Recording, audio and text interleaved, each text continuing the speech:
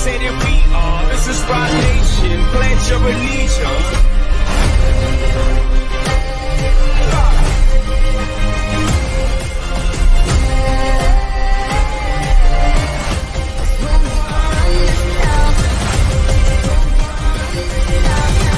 We gonna run this town.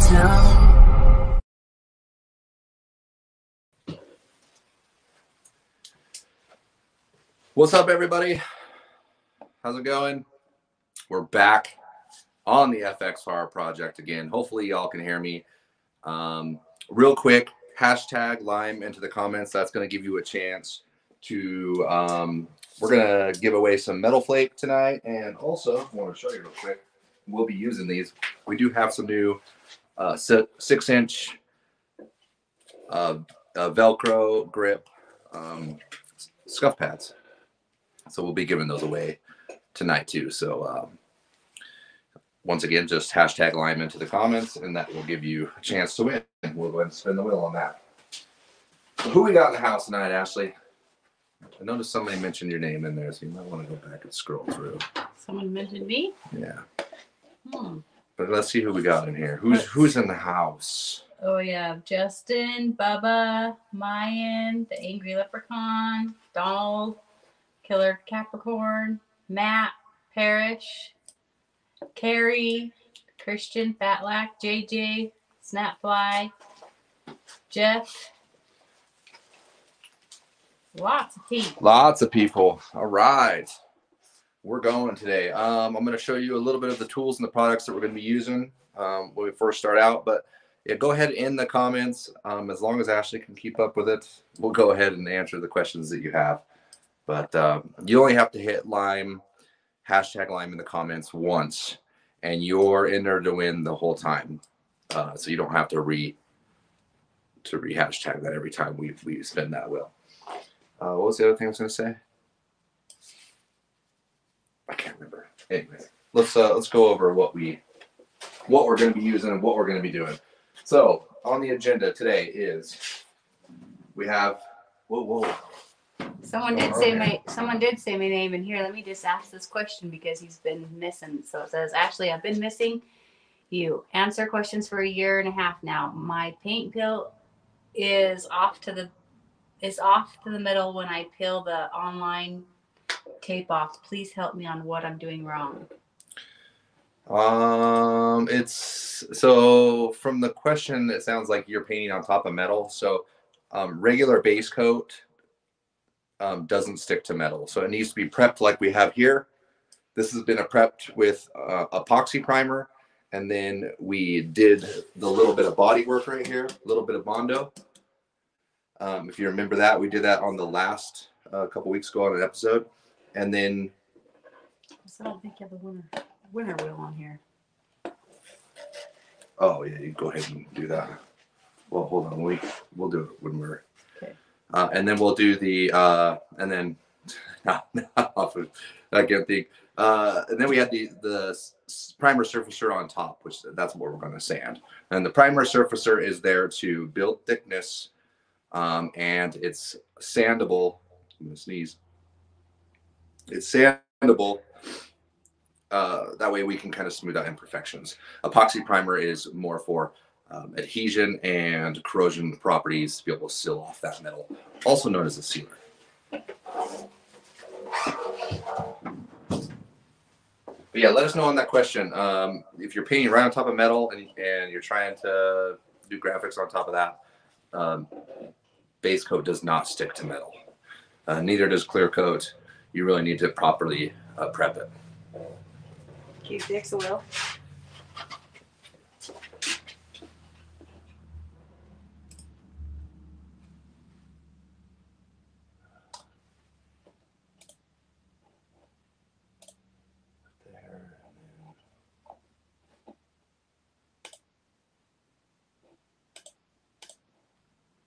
Type in hashtag Lime, and then we'll collect those.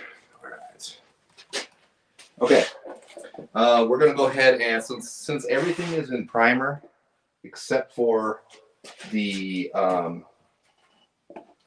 front guard here, front bearing, We're going to go ahead and throw down some adhesion promoter on this. So we got the adhesion promoter, straight to black base coat, and then metal flaked. That's how this one's going to go. This is primer surfacer. We got to sand that down. Same thing here. Same thing with the front fender, and that's it. So we just have those 4 pieces. So it should be a pretty easy night. I'm going to show you. I'm going to get this camera in a little bit closer. I'll go ahead and kind of get in there. I'll show you the different methods that we can use to be able to sand these down and make sure we have we need to make sure we have good adhesion. And the other thing is we need to have a smooth surface for the paint to lay down on so that you don't have any flaws. But here's the thing. The great thing about Metal Flake is the fact that you can get away with little scratches, little flaws here and there because the flake is so thick that when it lays down, it kind of just covers everything. So really, if you have imperfections or if you have a little bit of sand scratches, you're going to be able to get away with not being able to see those, considering we're metal flaking with a large flake. Now, if you're using a very fine flake, very smooth, very fine, you're going to want to make sure that you're sanding these down baby butt smooth.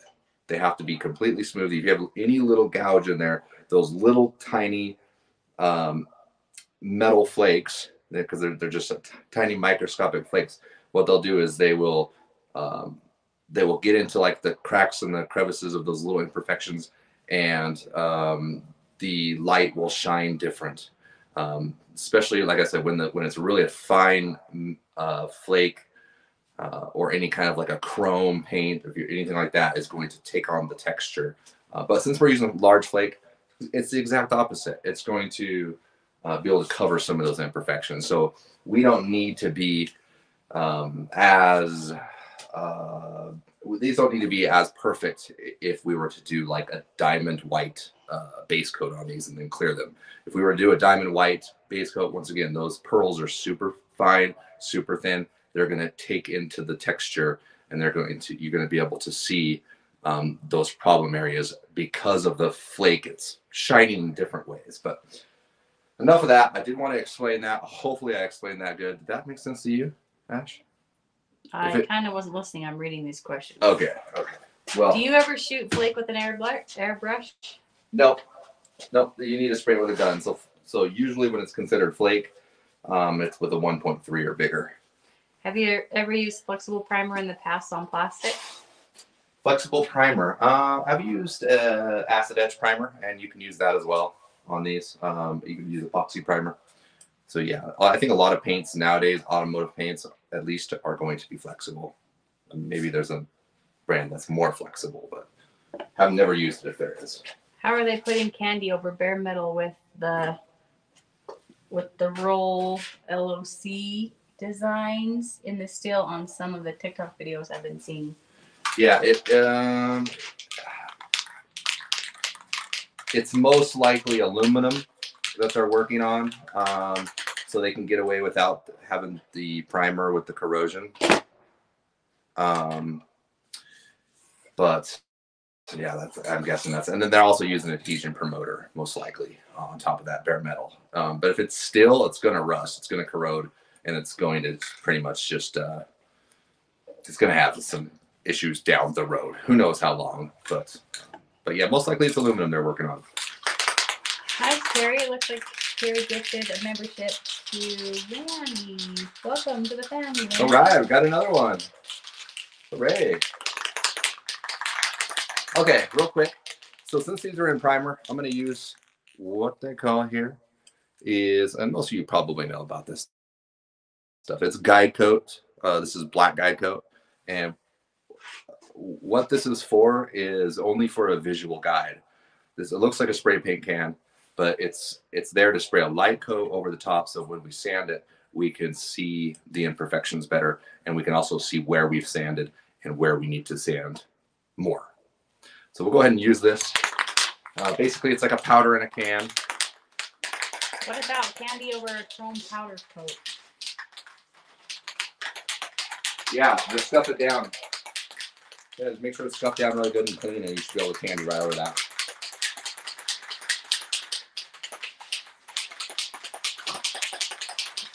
Is there a decent spray gun under $100 to shoot flake and clear? Yep.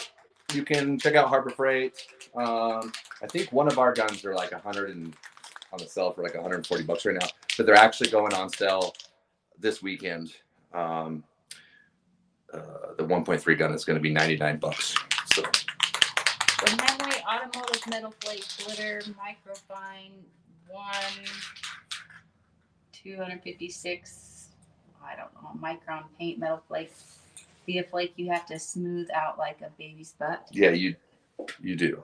If it's the finer the flake, and the like some of these like orange, or even if it's a red metal flake, or if it's a metallic paint with really fine flakes in it, you need to make sure that the surface is completely smooth. Unlike what we're doing now, we're going to get away with a lot. Really, we just need to make sure it's scuffed down so that the base coat has something to grab onto. Because right now, base coat's not going to really want to stick to this without some kind of a scratch, an etch. It needs that next coat needs something to grab onto, and a little bit of that the scratched up primer is what it grabs onto. The other way that you can get paint to adhere is if we were to primer these with sealer. We have about an hour window that we can just lay the base coat right on top, and then there's a chemical adherence between the two, considering that the primer sealer is still open enough in order for the solvents, when they go on the top, they bond as one chemically. So there's chemical adhesion and there's mechanical adhesion. We're going to go and do mechanical adhesion because we're going to scuff this down, give it a scratch. So once again, paint has something to grab onto. Let's spray some of this sealer here. We'll get you guys a little closer, huh? Looks like there's a lot of people who have birthdays in April. Birthdays? Yeah, Carrie, Bud, Daryl. Looks like there's a few other people I think I may have missed. And you. And me. So happy birthday to all the April birthday peeps, all the Aries. And that's me. Okay, let's. Let's see here. Once again, it's just like powder in a can. You can use spray paint too, but it's kind of hard to get off. Looks like Carrie gifted somebody else a membership. Wow. Raymond, so welcome to the family. What up, Raymond? Yeah, so with that membership, you on the Big Cartel website, you do get a discount off of all the products on there that are Limelight. And yeah, every once in a while we do giveaways and stuff, and some extra content for you guys. Mom said, I flaked out my surfboard recently. I can see some areas seem darker than others. What did I do wrong? Maybe I didn't keep the flame suspended in the cup. Flake suspended in the cup. Should have kept shaking it up, maybe. Yeah, I don't know if that would be the problem. Usually the flake stays pretty shook up.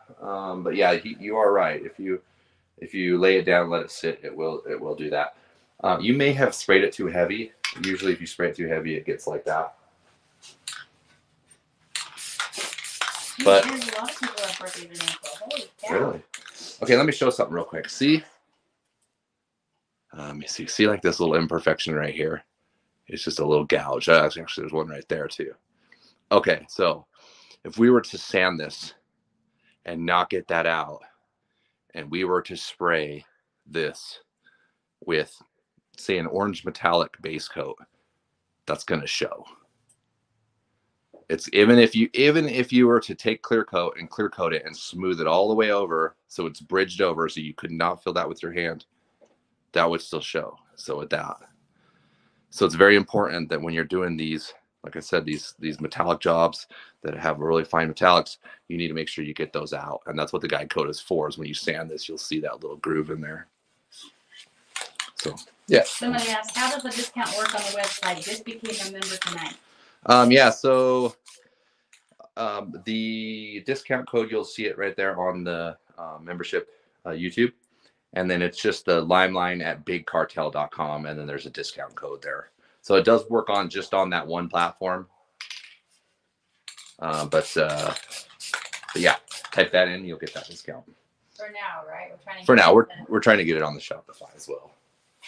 What process do you use to clear over decals? Having trouble getting rid of my edge around the decal. Already so many coats of clear. When he says decal, is it a decal that you stuck? Or is it a decal that... Yeah, so if you laid down a decal and cleared it, you may need to just scuff it down and then clear coat it again to be able to get that edge down. Do you ever use powder guide coat? No, I did. I've never used it personally, but I've always kind of liked the can. So like, and it lasts a while. You don't need to use that much. See how these sand scratches are in there? This is where we did the body work. Let's see. The guy who asked the question earlier about the tape or the metal flake pulling up the tape, he said, "See, I did this stuff. My primer, then base coat of the line products, then metal flake, 3 coats of line clear coat, and when I did my graphics and pulled the tape, the paint came off the metal." Off of the metal. So, if it was a new, like a brand new repop fender, they come with like an oil on them. You need to make sure you get every ounce of that oil off. But yeah, so whatever the layer that came off is the layer that felled. So it sounds like if you have bare metal showing, it's the epoxy that felled, which is surprising, to be honest, because epoxy is the strongest layer in all of that.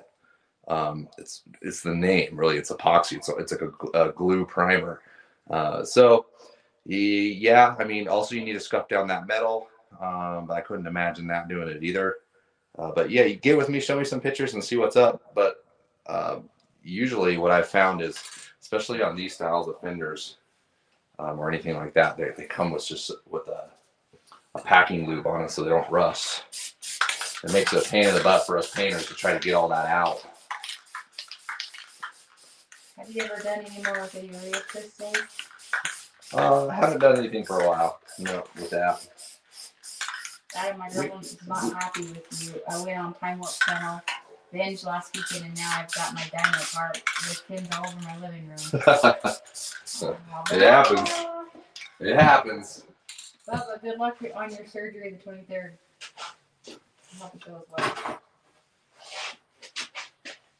Okay, we got those guide coated. Now I'm going to show you a couple of different ways that we can get these sanded, and a way that we can get these sanded really fast.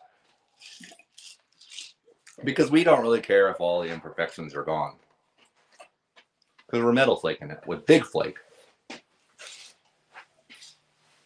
All right.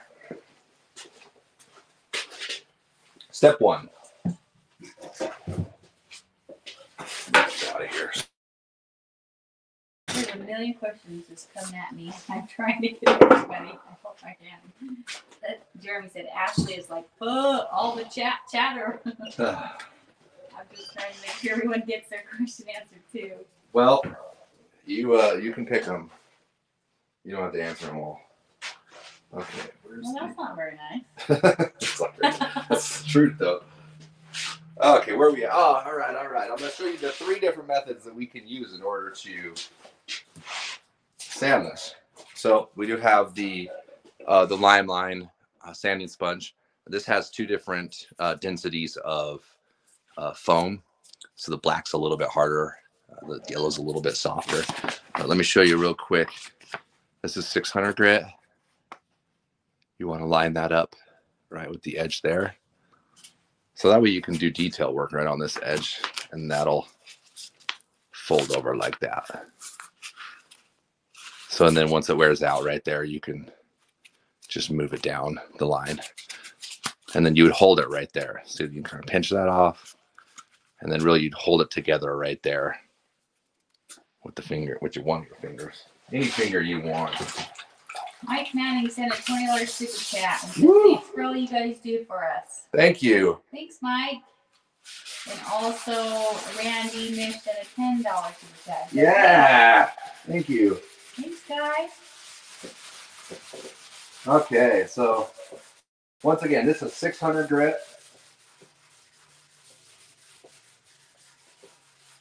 Have you ever used any of the latest UV primers? No, it's really cool though. It dries really fast. For production shots, I feel like that would be a pretty cool deal. Can you flake over powder coat? Yeah, you can. You just need to make sure it's scuffed down good enough. What CFM does your 1.3 gun put out? The 1.3. You'll have to email us at Limeline on that one. I have all the specs, but I don't have them in front of me. Any advice on cleaning without a booth in a garage to help stop dust and dirt from getting in your paint? Well, I mean, dust nibs and dirt are going to happen even if you're in a paint booth. You just need to know what to do after you get them. Usually when it comes to custom paint, you need to cut and polish your parts anyways, and that's going to take care of those dust nibs. But you do want less of them. You don't want a dirty paint job to have to deal with, when you go to polish it. So, just making sure you're hooking up a good ventilation fan going outside of your garage. Wet down the floor. And then the biggest thing is wear a paint suit like this that doesn't attract lint and it doesn't have a static charge to it. Because when you go to spray, a lot of the stuff that will come off of your shirt and like into the stream of paint off of like centrifugal pressure or something. I don't know if I said that right, but say I did. Okay, real quick, I want to show them something, Ash. Right here, so you can see what the guide coat's doing here. Let me.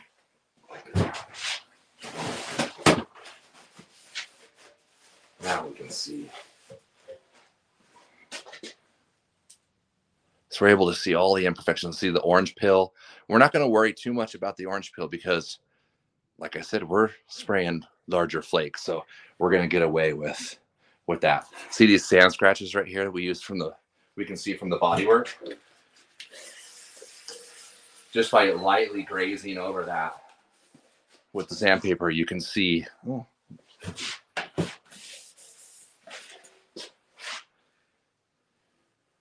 You can see the sand scratches.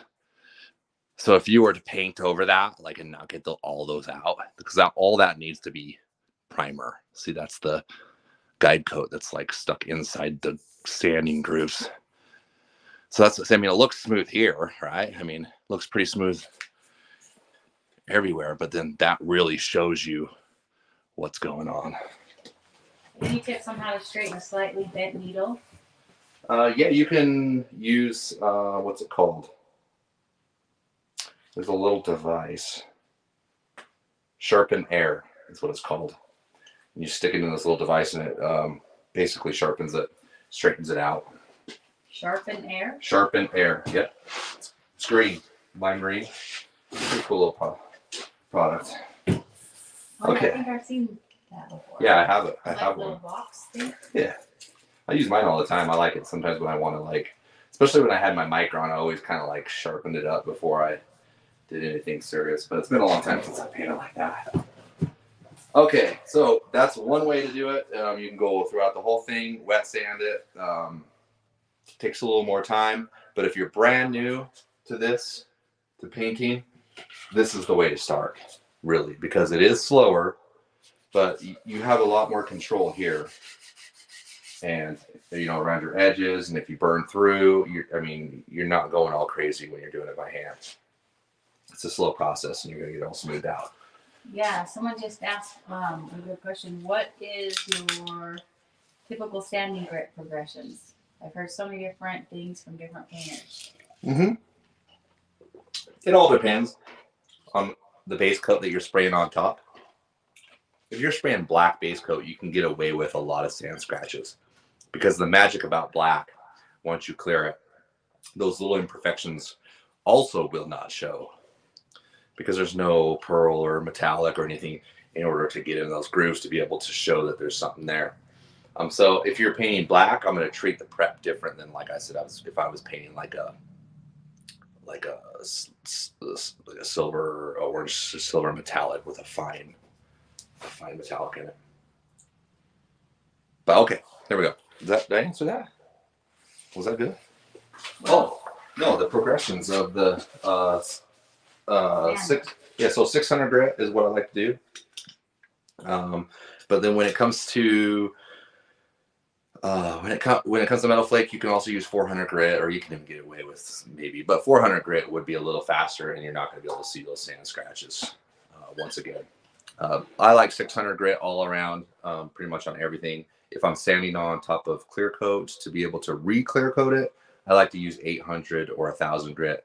That way I can make sure that that sanding and residue is not getting driven into the clear coat, because sometimes that can happen to where if you're sanding clear with 400 and go to re-clear it, there's a lot of grit there, and some of that sanding residue can get kind of stuck in those, and it makes it look a little fuzzy.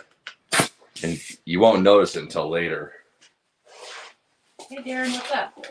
And he had a question. He just wanted to know if we are going to be getting an airbrush in.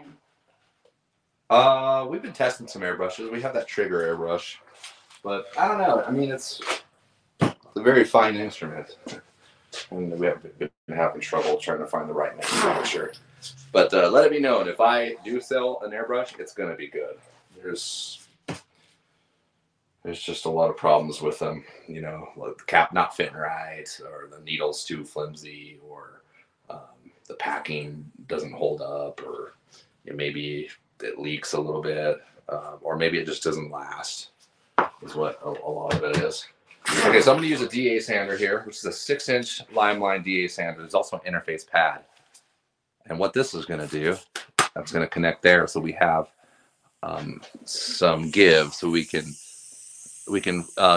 sand over contour better, you know, because it kind of like has a spongy action there. We take the, what is this? This is 800 grit. We'll take the 800 grit. I'll stick it to there to make sure that nothing's hanging over. No, that's good. Daryl, he put his, he's the one that, I gotta tell you the story. Remember last week, well, I think it was last week or the week before, I don't know, I'm getting them all mixed up. He's the one that said, gosh dang, who's ever doing your big cartel packing, sending a lot of stickers, and we told him just to stick them everywhere. He changed his name to Daryl Stickers. Very clean on there. Love it, that's so funny. I hope there's stickers all over where you live, Daryl. Thanks, Daryl. All right, so we're gonna use the 800 grit, and this makes it a little easier because we don't have to, you know, wear out our rotator cuff by doing all that sanding action.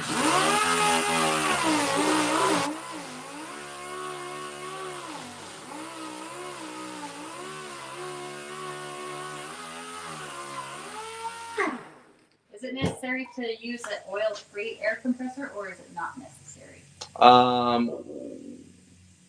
You don't want to use a compressor that runs off of oil. Wait a minute. If you have a motor that runs on oil, like the pump, yes, that's actually the one you want, because has the external pump on it. The oilless compressors are usually like the single piston flat. They don't fill up as fast, so it sounds like you're doing it right. I gotta get some work done. We're gonna be here all night.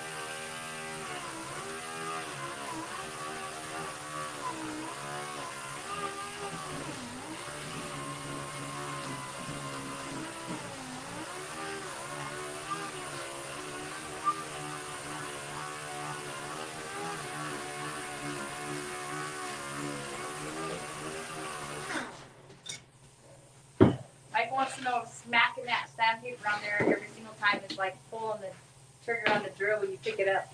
I said, most definitely, he does it every single time. Gary gets another membership tonight. Oh, yeah. Gary? It's like Christmas. All right, so you can see that now our imperfections are starting to show. Right there, there's one. That's a pretty big one, actually. And then there's just a lot of orange peel, right? Because the primer has orange peel in it, that biggie. But you see all the sand scratches there from the body filler. That's all fine. We would just keep working on that and get that down a little bit smoother. But once again, it doesn't need to be perfect. But let me get this side right here a little bit, and then I'm going to go ahead and show you the other scuffing pads, and I can show you how fast that is.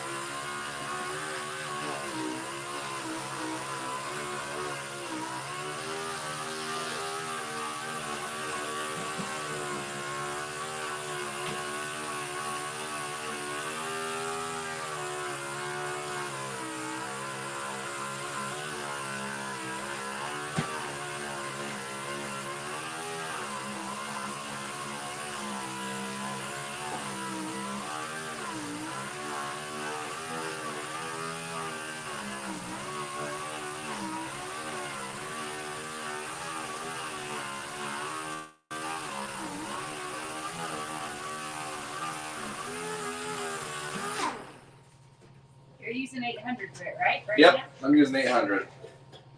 I could use the 600 right now, or even 400 and be going a little bit faster.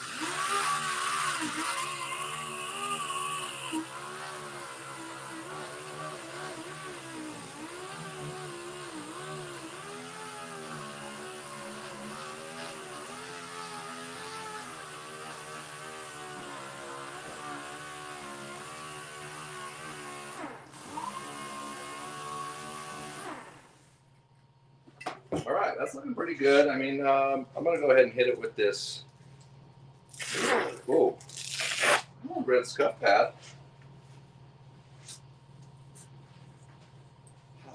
Let's go ahead and after I do this, we'll go ahead and give something away, and we'll go ahead and give these away with the metal flake.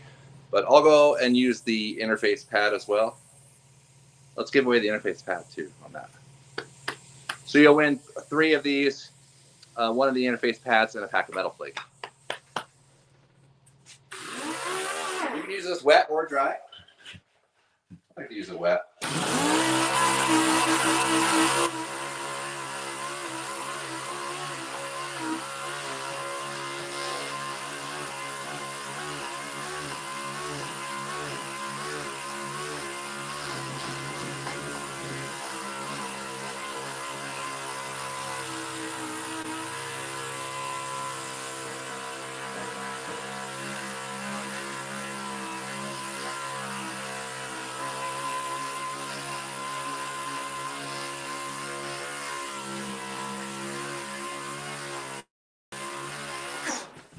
You see how fast that works.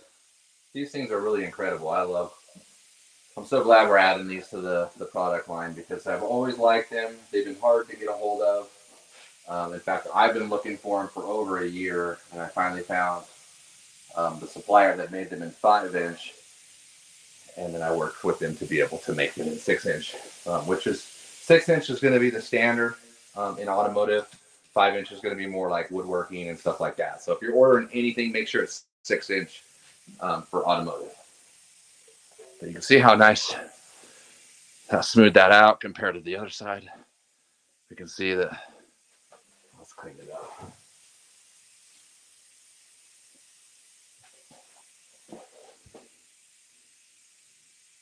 Just some imperfections there. We'll go ahead. Once again, this is not, this is a scuffing pad. It's not a sanding pad.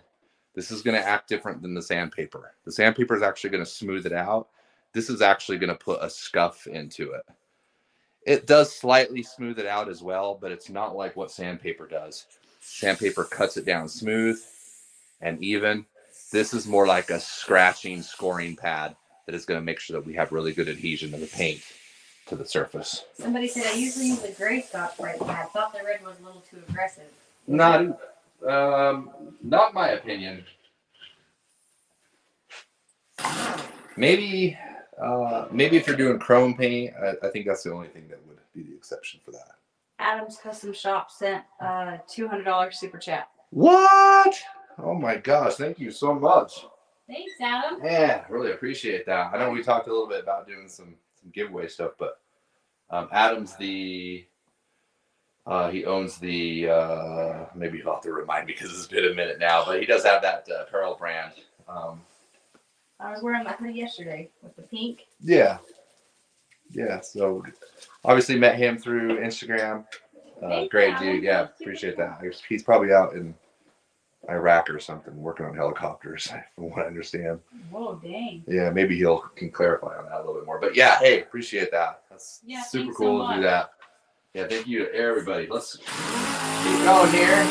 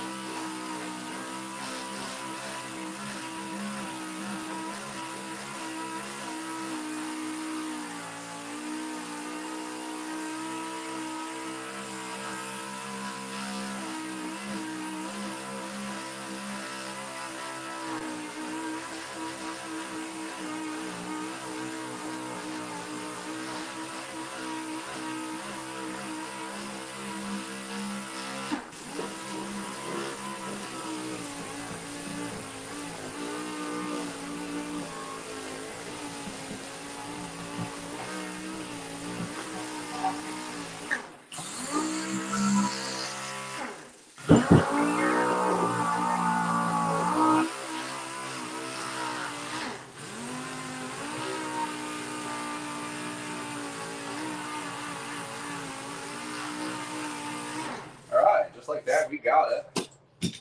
We might just finish it up real quick with a sanding sponge. We'll grab one of those.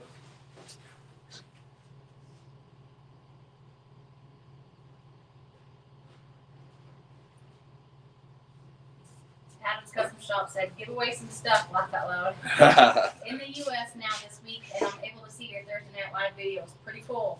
Oh, badass. He's back. Right on, dude. I'm going to use a sanding sponge to kind of get into some of the harder to get areas. To make sure that there's a good enough grit. Yeah,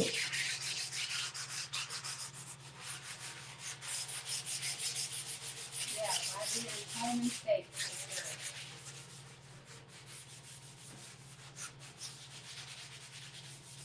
Do you sell a dry flake gun?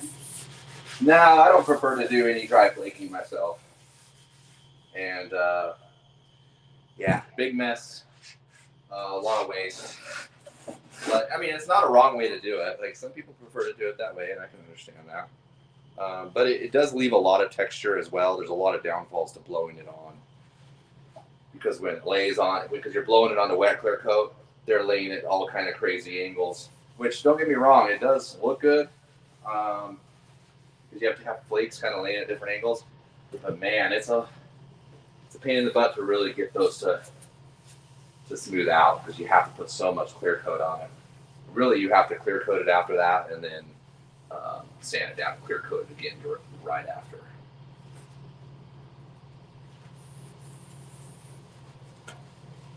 All right, we're gonna get this cleaned up. I'll kind of just get it a little bit cleaned up. We'll hang it up in the booth, and then I'll spray some glass cleaner on there. But there we go.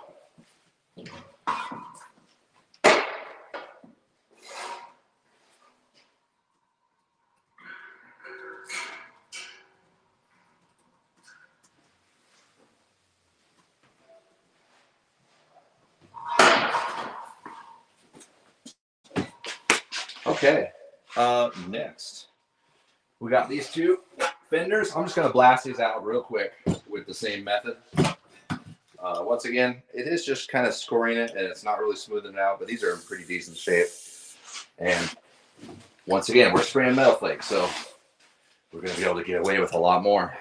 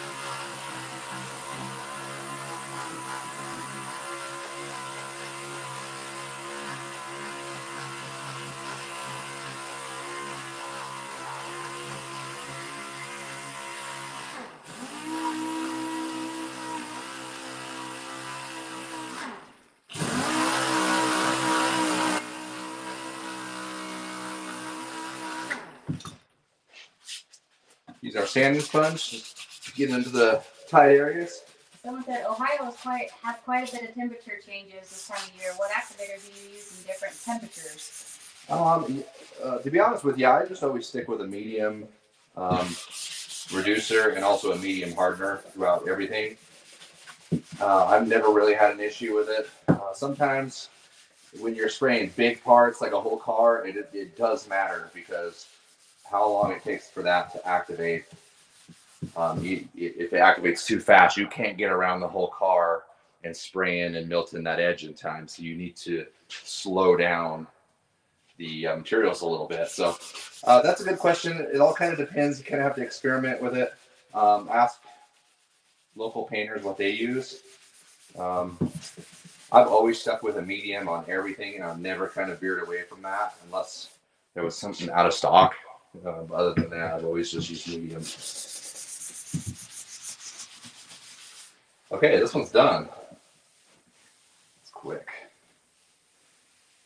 Oh, maybe a little more right there.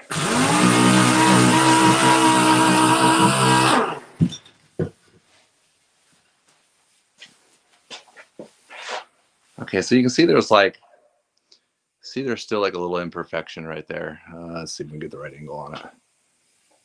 Little tiny stuff like that is you're going to be able to get away with that. There it is right there. Just a little gouge.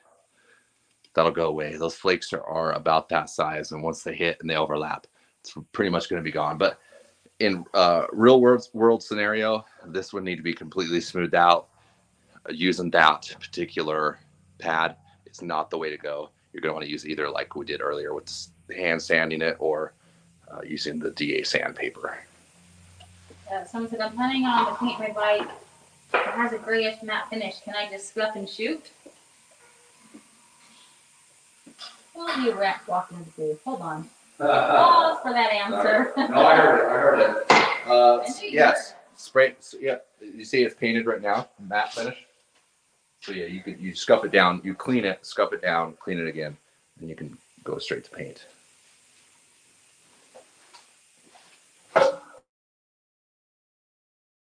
I'm gonna knock at this one real quick. So do you want me to do it? Want you to do that? Yeah, let's do it. Okay.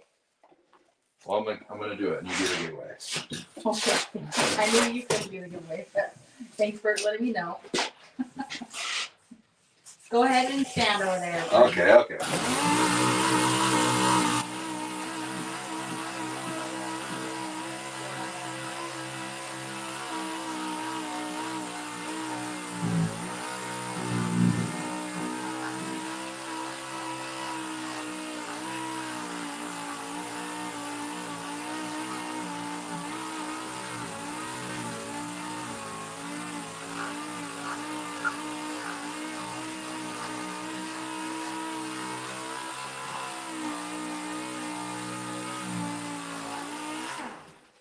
There's your winner. Who won it? Let's see.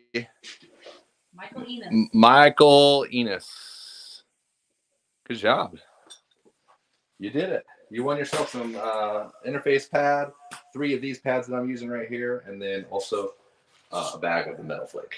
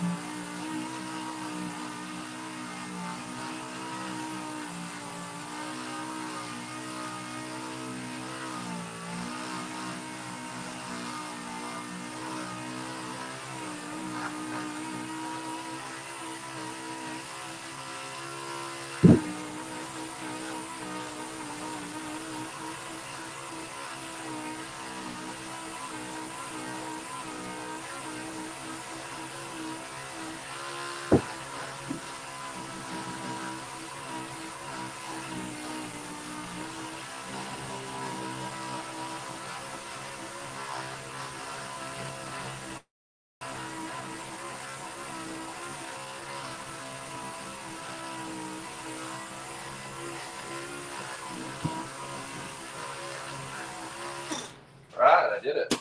Someone asked, can you do the graphics like you know, like how you use some paint graphics over a single stage urethane paint? Yes, you can, but you need to re-clear it afterwards. You're going to need to make sure you sand that and prep that single stage after it's dry.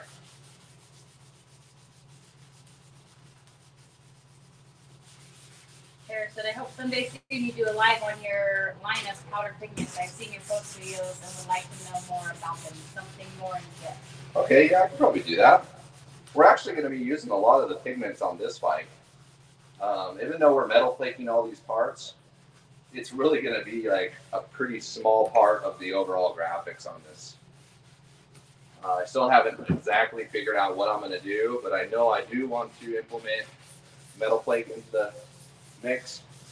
So when you spray flake, that's the first thing you need to do. You spray the flake, and then transparent colors and other graphics can go over the top. Whether you're going to cover the metal flake with a pigmented paint, or whether you're going to dye the metal flake with a transparent candy. You can do either or, you know.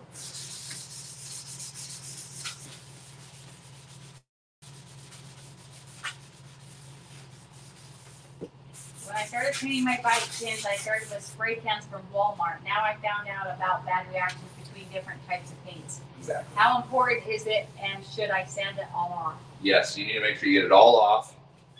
And if you strip it off with a stripper, just make sure that you're getting all the stripper off too, because it'll get around the edges, and it'll affect your paint after the fact. You know, so yes, if anything's spray painted, don't paint over the top of it. Make sure you take it off, because you're going to have problems later. Yeah, spray paint's just not the same. Okay, looking good. We'll go ahead and set this in there.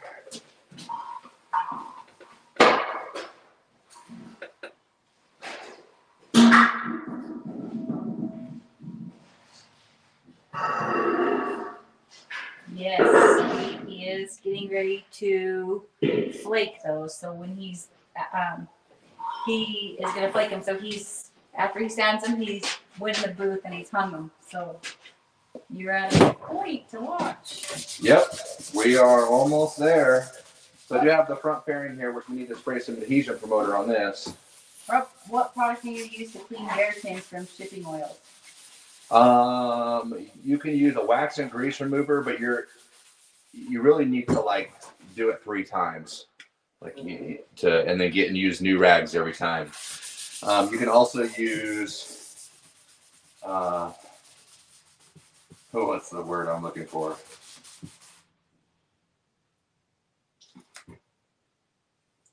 Don't know. Wax and grease remover? No, it's a solvent. It's not lacquer thinner. It's paint thinner. Yeah, but I mean lacquer thinner. Yeah, I don't know if that'll work, but yeah. Wax and grease remover with a bottle. Uh-oh. We got black. I'm back. I don't know what happened. I'm just checking these edges. I'm just hitting this one more time to make sure that we're going to have good adhesion on this thing. We don't want the paint peeling. Because like if you weren't to sand, say, or scuff it up into here and it's still kind of shiny, you will have problems, especially right there, because the paint's going to want to shrink and then it just pulls up right there. And that's right where their windshield hits. So it wants to put pressure on that. These are like very, very famous spots for these to start peeling. So make sure you just really get up into those areas. And then same with this right here, you know, it's really easy not to hit that. Acetone? Is that the word you're thinking of? Acetone. Yes. That's the word I was thinking of. Yes, acetone works great for that. I gotcha.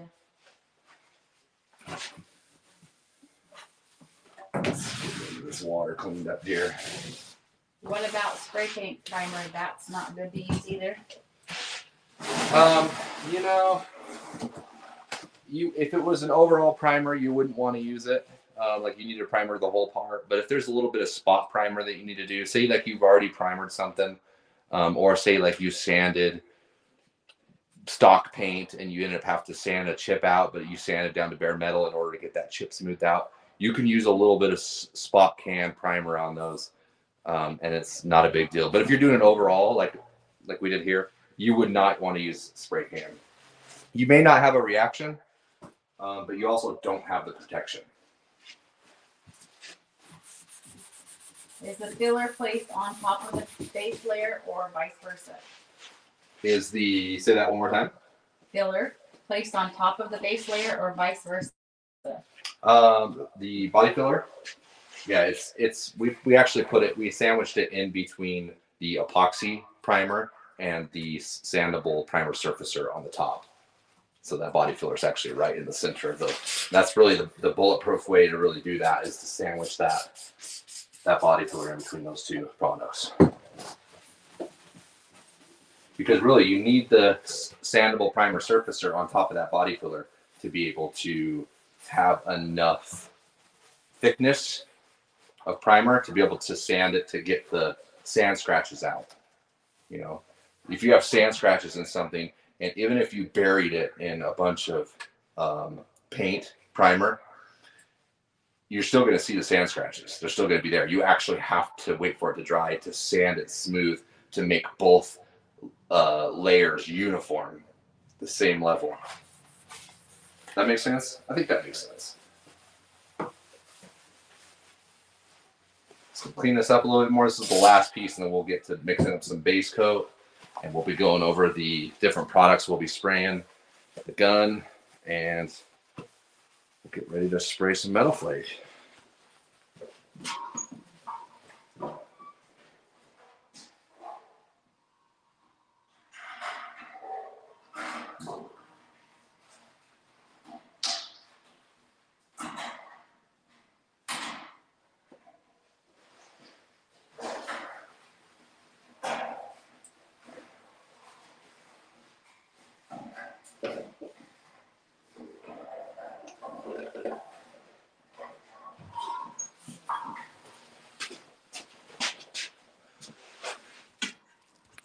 All right, we'll give these guys another view here. Go. Just a little bit. Well, look at that. I can answer questions and not hold the camera. Aren't you so smart? Yeah, we'll see. Not done with you yet. Okay, look at that. I haven't cleaned my door window so you guys can see. That looks great, doesn't it? Crushed glass or metal flake? We're using metal flake. I need to clean my booth. I need to repaint it. Do something with the floor. It's getting pretty filthy, but okay. Does your silver leaf have a top side? Have you got the flea leaf? When the furnace kicked on and blew the leaf out of the folder. Oh no. Does it have a top side? No, it does not. Both sides are doing the same. Oh boy, I'm sure that. That happens to me sometimes too. It'll slip out of the folder and land on the ground. Usually it lands in one chunk. Talk about make it rain. I'm sure that looked like lots of things. Yeah.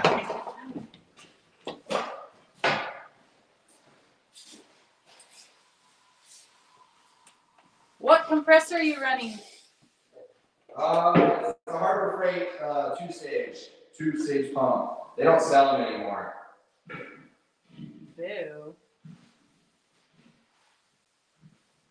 They do sell a different one that'll work though. It's not as big.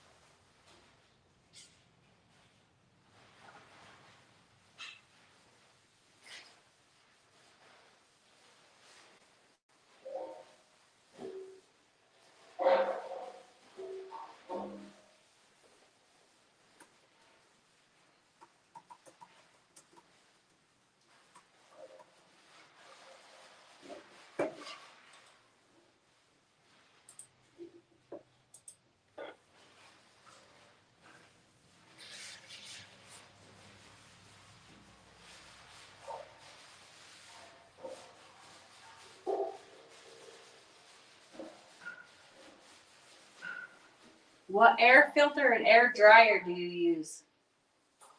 I'll go over that just in a second.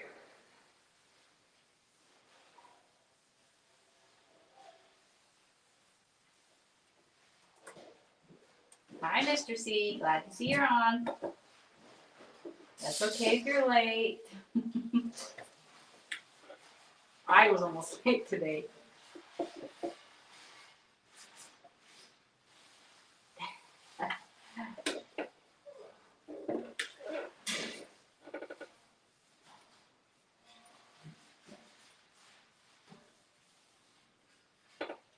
Tie your shoes. Got ya. You tell me.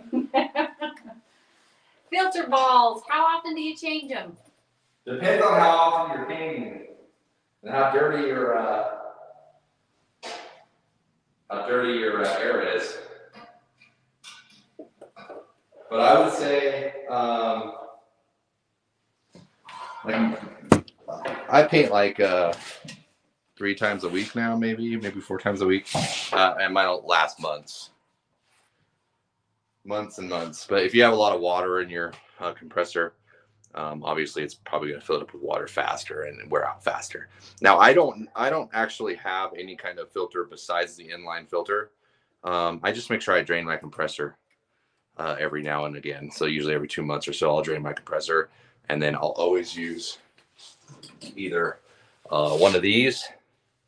These are disposable, but like we said, if you're using them every day, like in a collision shop where you're painting day in and day out, this will probably last 2 or 3 days if you're really hard on them. And it all depends. If you have a pre-filter, these could last a lot longer because basically the air is already clean before it even gets to it.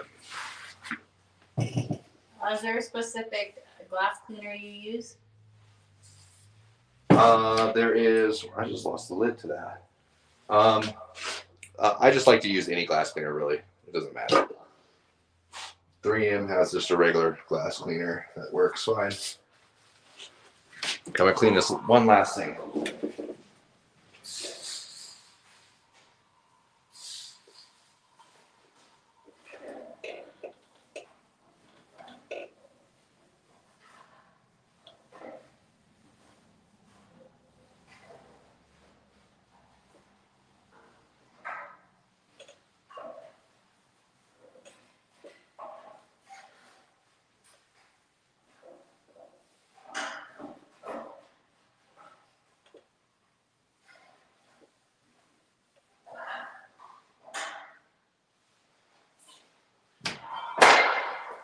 Okay. Let's move on over here.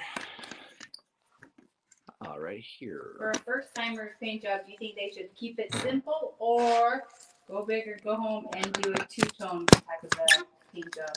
I would do whatever interests you. I would try it all.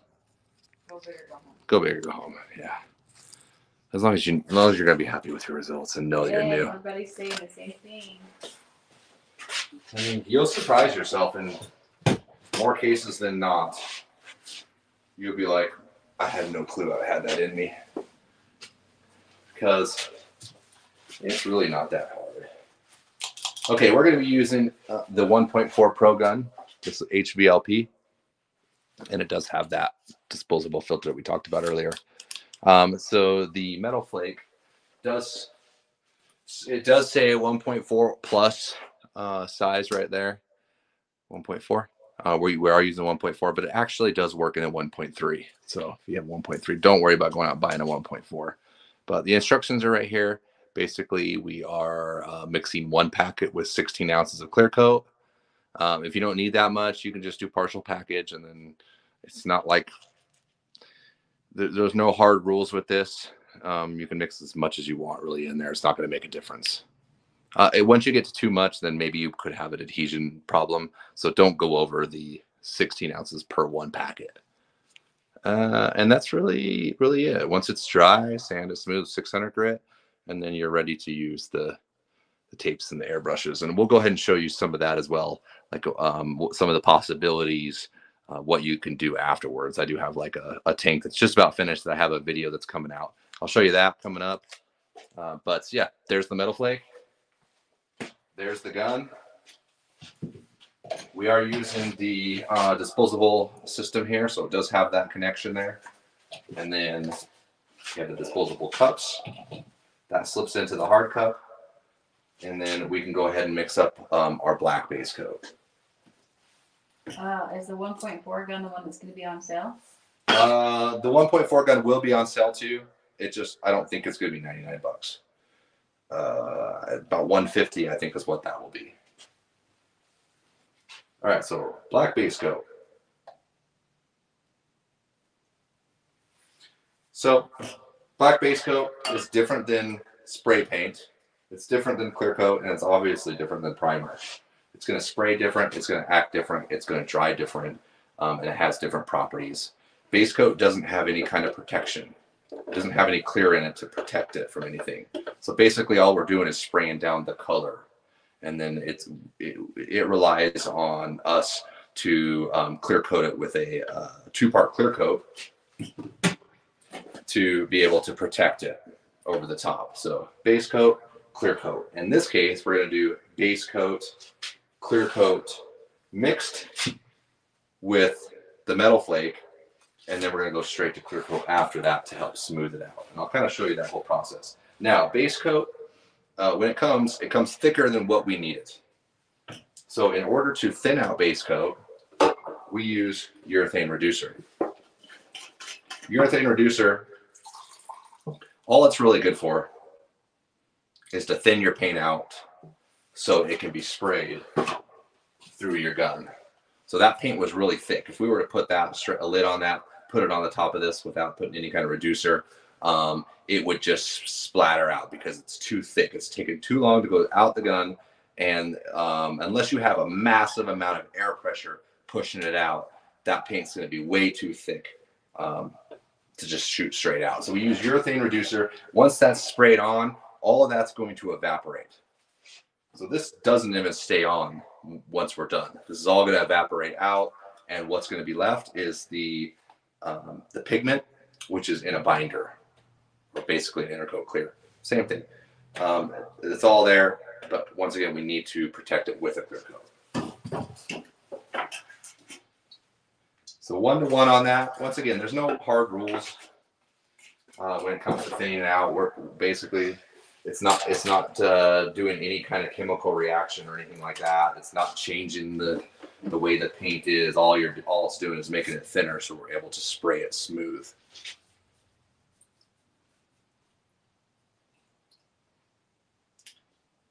Let's mix that up. God-fearing man said he sprayed his metal flake, our metal flake, although he used the base coat binder instead of the clear coat. Yeah, so you can do that. The one issue with doing it, there's positive things to that and there's negative things to that. You can use a base coat binder or an intercoat clear and put your flake right into that. The problem is it creates more of a texture. Those flakes are landing all kind of crazy angles because base coat dries fast. It doesn't have a chance to level out. So the flake's not leveling out. When we're spraying it into the clear coat, it has a chance to lay down and smooth out. We'll kind of go over that a little bit later because we're going to have some dry times where we're going to be able to talk a little bit. Someone asked, okay, so you made your black with your powder pigment? Nope, this is just straight black out of the can. We sell that black base coat. We don't sell. We sell the black base coat. Yes, black base coat doesn't come in a pigment powder. It would take a lot of powder to do that. Any hardener? No hardener in base coats. Nope. In most base coats. Once again, we are relying on the clear coat to be able to protect all these layers that we're doing. Okay, let's see what this is spraying like. Looking clean. Looks clean. I'm going to snap that thing on, give it a little shake to make sure it's mixed up really well. Grab my mask. We'll get you guys pointed in the right direction. 2K clear for flake, clear base for candies. Yes, correct. But you can also use clear base for flake too. It's just going to create more texture and a little more work. The way that I'm doing it here is better because, like I said, it flows out a little better. It's less work. All you got to do is once it's dry, you sand it smooth, you're ready to go straight to graphics. If you're blowing it on, the flake on, you're going to need to let it dry, and then you're going to have to clear it again, and then you would be able to start the graphics. Same thing with the intercoat clear or the clear base coat, mixing them in that. Like it says, it makes more texture, so you may have to go another round of clear coat, even after the one we're going to do, to be able to get it smooth enough to get your flake smooth enough to be able to get your tape to stick to that. Okay. This.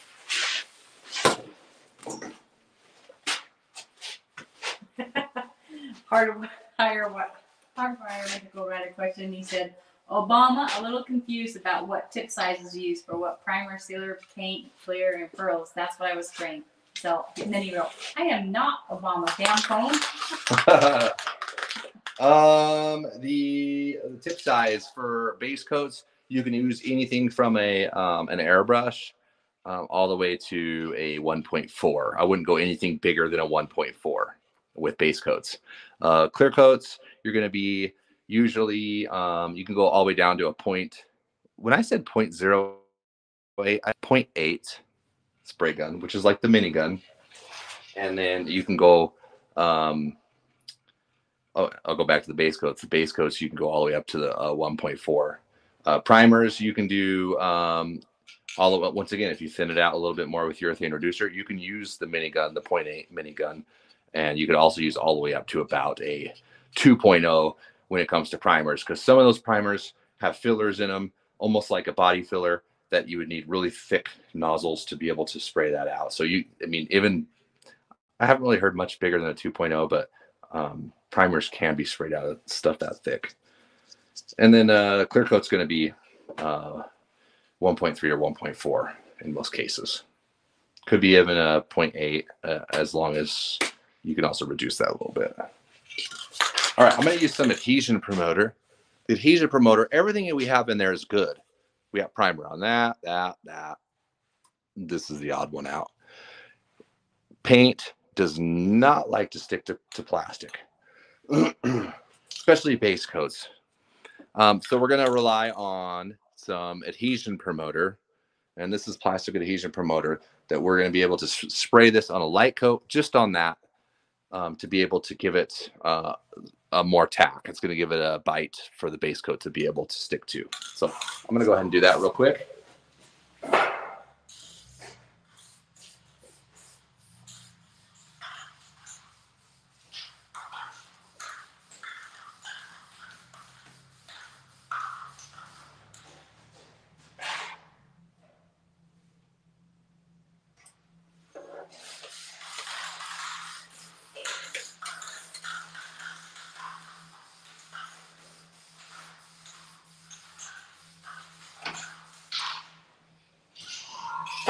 Okay, I just gave that 2 light coats. Well, we call them a tack coat in the industry. Tack coat is just a light coat. We're not trying to get full coverage or anything. Since we're spraying light coats, they dry really fast. Stuff dries super fast. I was able to do 2 coats just like that. So we're good to go. We're going to let that flash off. We want to make sure that we do not lay any paint on this while it's wet. Got to make sure it's dry. So we'll give that a few minutes. I'll go ahead and switch on the booth. We already have the black in the gun, so we'll switch on that booth and I'll get in there and we'll get painting. So do you use the black base to do the shadows on the tape lines on top of the clear after flake? Say that one more time. Do you use the black base to do the shadows on the tape lines on top of the clear after flake? Yes, that's correct. Yep. You can use black base. You can use candy. Usually what I'll do is I'll edge it out either with a black base or a black candy. But usually the dark or a darker candy like a purple, dark blue or something like that if you're going with the blue shades. Would a pancake compressor be enough to spray with? No. Nope. I don't think so.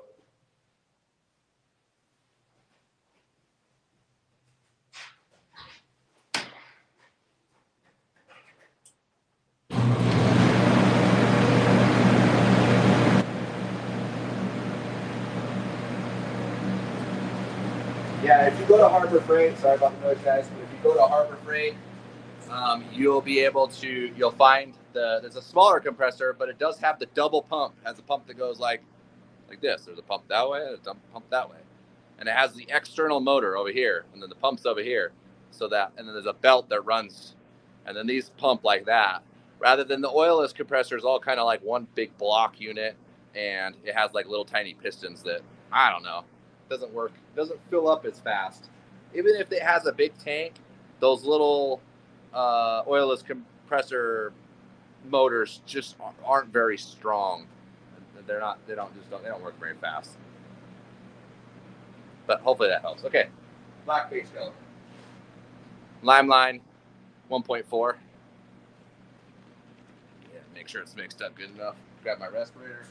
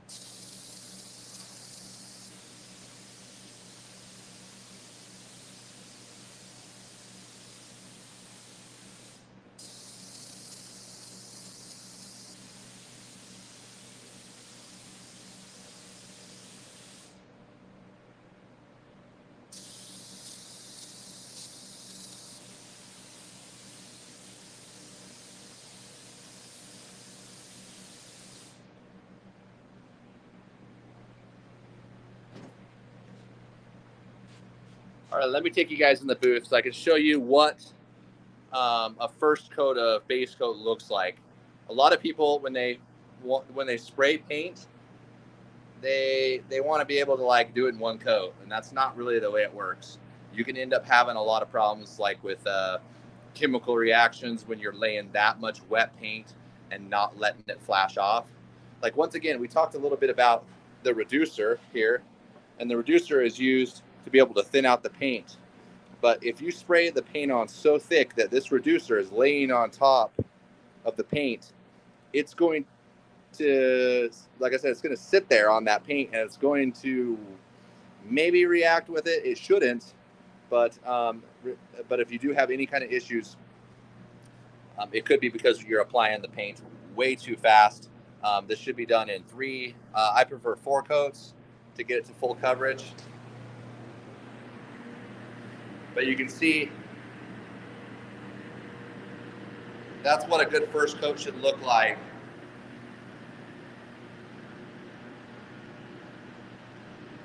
I mean, we're probably about 50% coverage, maybe a little less, 40. But as you can see, I sprayed that on so light that it's already dry. It's already dry and ready for another coat. This is already black, so actually that one coat will do it for that. Maybe I'll put one more on and we'll be good.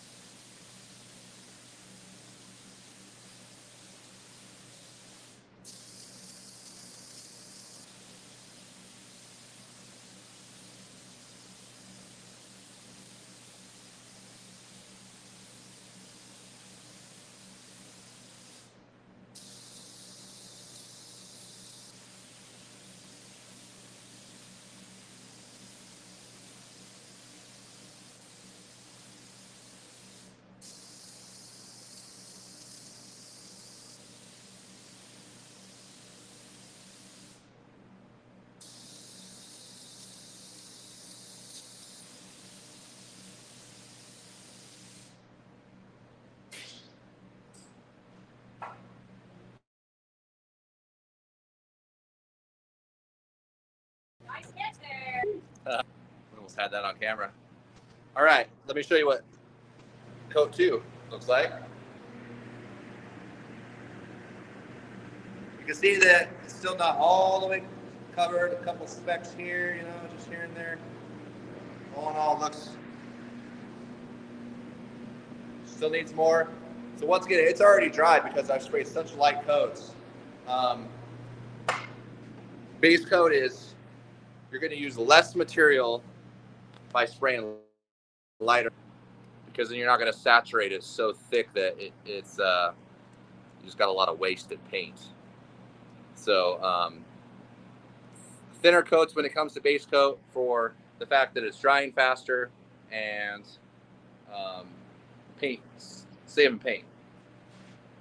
2 tips. You just scuffed the fairing, right? I just scuffed the fairing, yes, and an adhesion promoter.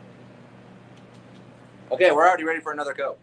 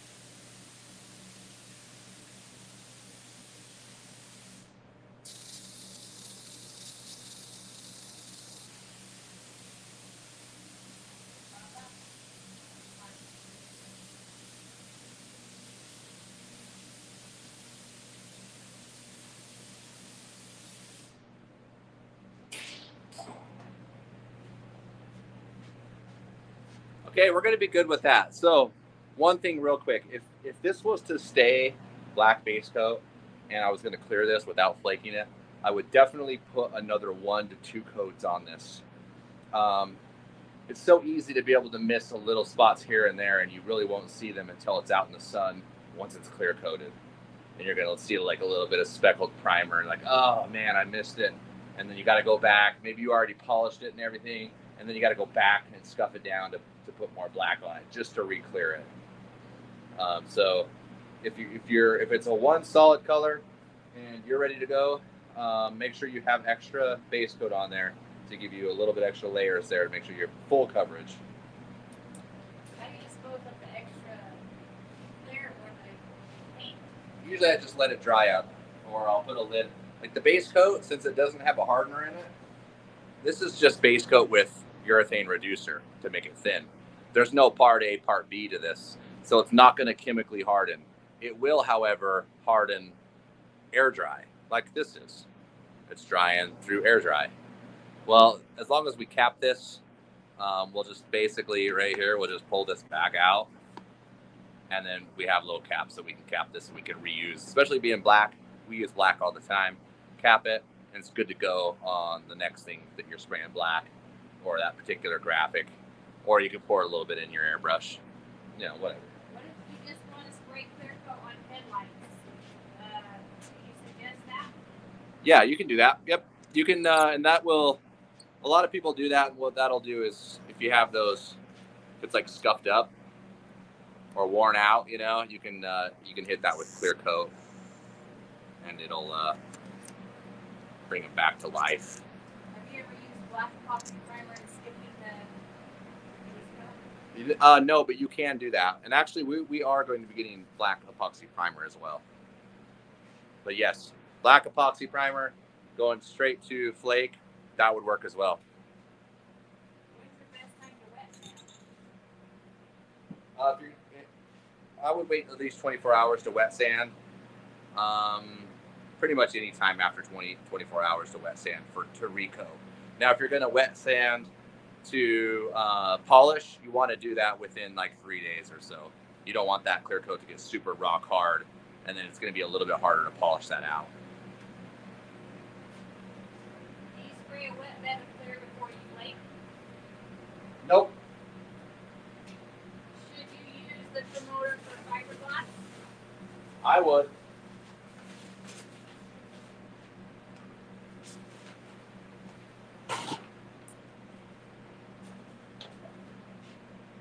Disposable cup. All right, so let's mix up some Flake, huh?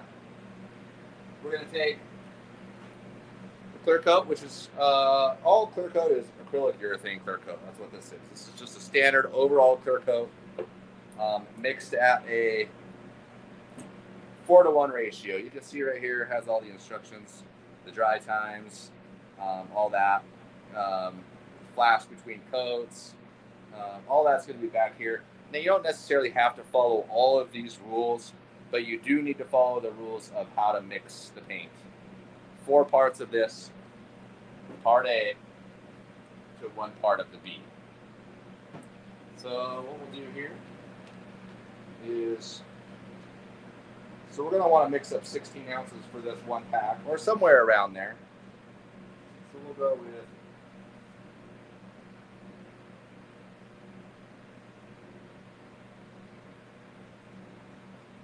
12. We'll have 12 ounces there. So 4, 5, 6, 7, 8, 9, 10, 11, 12. So 3 more ounces. So we'll take it up to the 15. What's the UV protection of the urethane clear?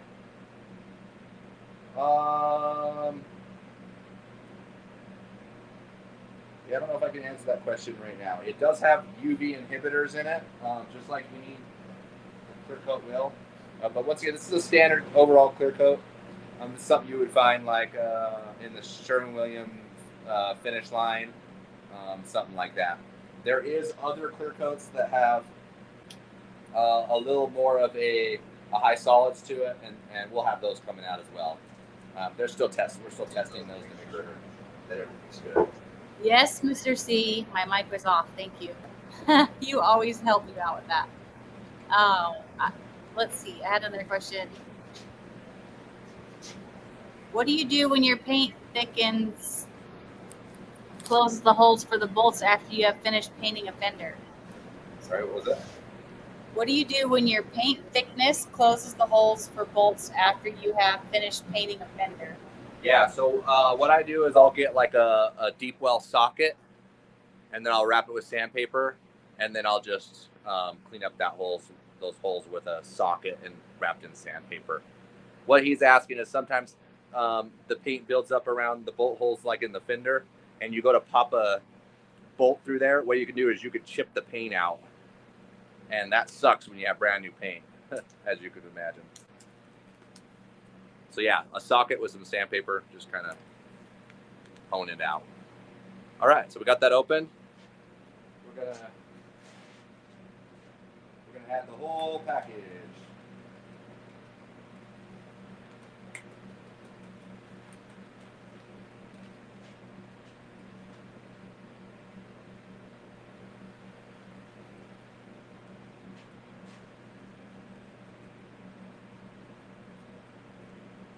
So this is Limeline Metal Flake, 1 pack, mixed into 16 ounces of 2K clear coat.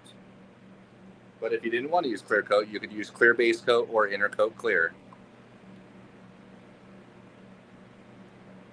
Clear coat's better,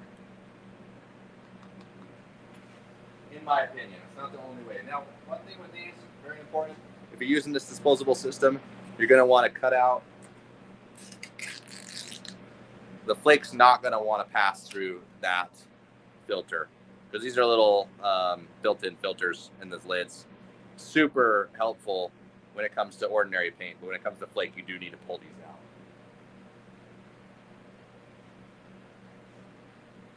out. What size is the flake? It's a mixture of 0.04 and 0.08. And that's the reason why we spray that over black base.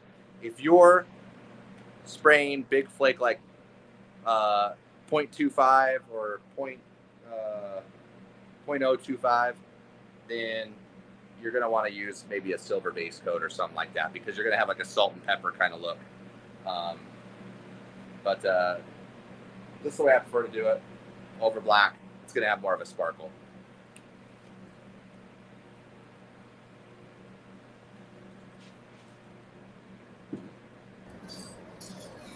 I love the fact that it's pre-measured. I haven't checked yet, but do you offer pre-measured pearls?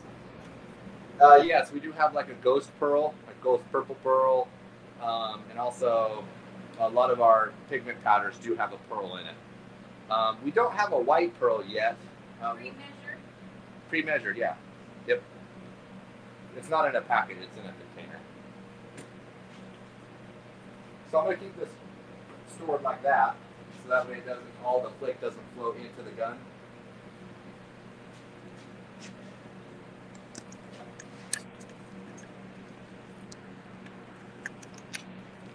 Would you use adhesion promoter on bare metal to then clear coat?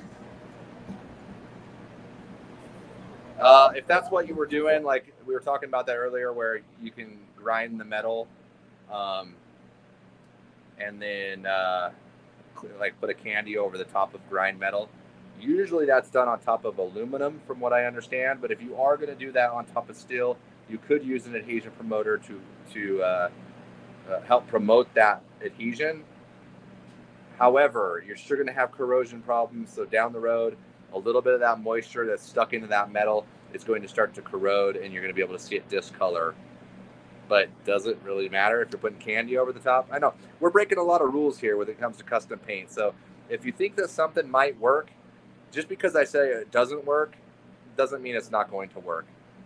I might say it's not going to work because you may have problems down the road, but things sometimes just have problems down the road. So if you want to break those rules, go ahead and try it out and see how it works out, because you may be experimenting into something that's new. And so don't let me hold you back. Give it a shot. Could work. What's the tip size of the gun? The tip is a 1.4. I'm using the same gun.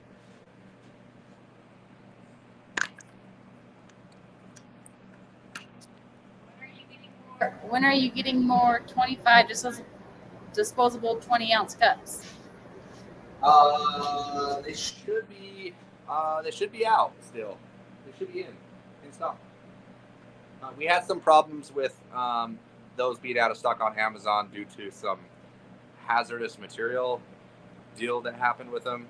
That should be all fixed now. So those 25 packs should be on there.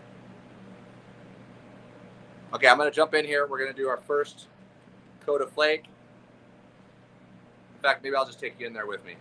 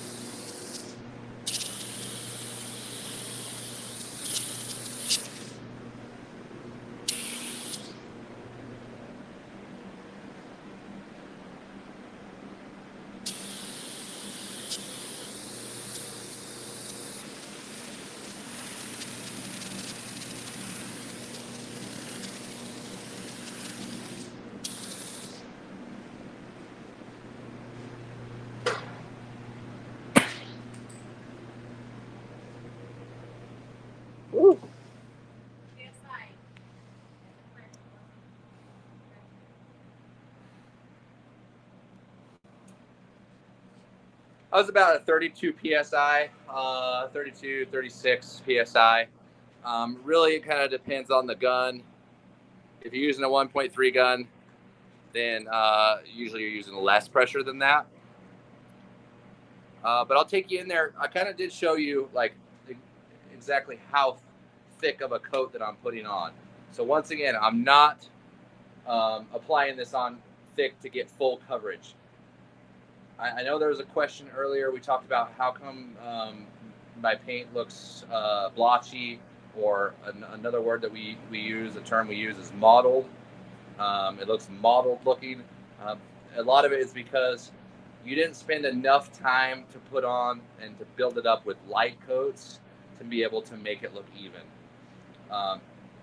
Even myself, if I was to try to spray this metal flake on in one coat and make it 100% covered or close to, it would look mottled and blotchy. I just couldn't do it because it's just the process of building things up slower, allowing your solvents to dry and to evaporate, and your clear coat to start to harden up, because now we have flake mixed into our clear coat. Since we're spraying lighter coats, it's taking less time for that to dry because we're not trapping the materials with a bunch of clear. So if we're just piling it on, think of all of the reducers and the chemicals that need to release. They're just stuck there. they're stuck underneath. And that's why really wet paint jobs take a long time to dry. It's because they're just they're piled on there.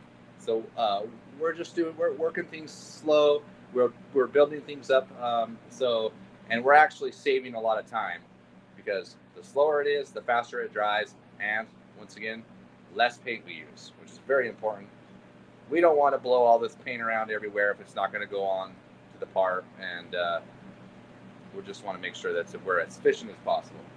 So we're actually ready to go for another coat. I'll just grab that. I'll plug it in real quick.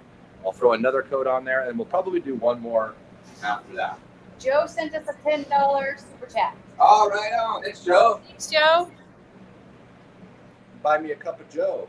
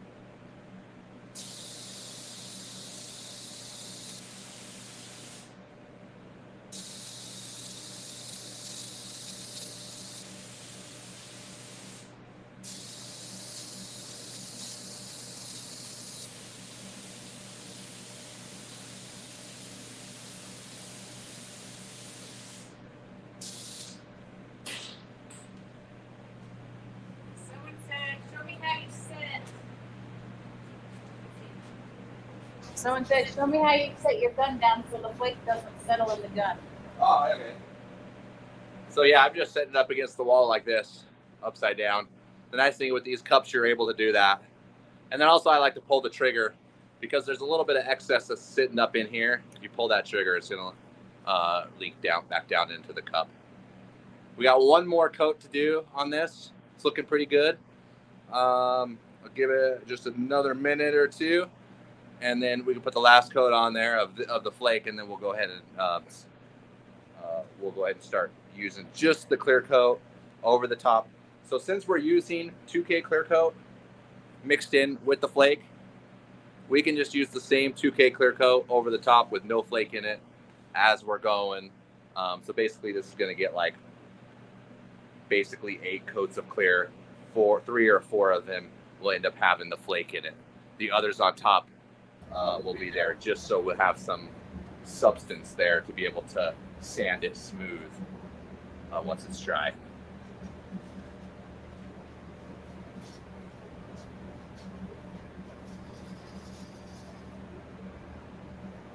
Can you show them what you did to clear the clog again?